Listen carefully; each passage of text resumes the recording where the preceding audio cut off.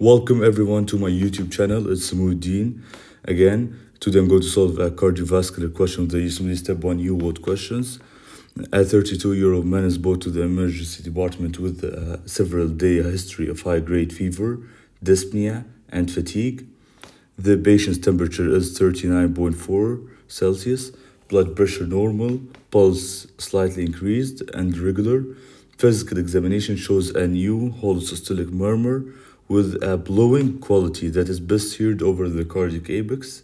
Skin examination shows non-tender lesions on the sole of the feet, as shown in the image below. Which of the following lesions is most likely to represent?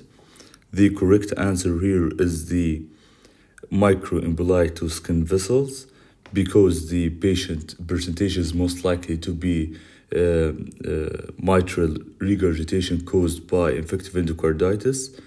Infective endocarditis is characterized by two phenomena: vascular phenomena, which is systemic emboli, mycotic aneurysm, and Janeway lesions; immunologic phenomena, which are ocular nodes and rust spots in the eye, in the retina especially. The difference between Janeway lesions and ocular nodes is that Janeway lesions are non-tender and the ocular nodes are tender. Here in the picture, the above picture is the splinter hemorrhage and the below picture is Janeway lesions. And thank you for watching.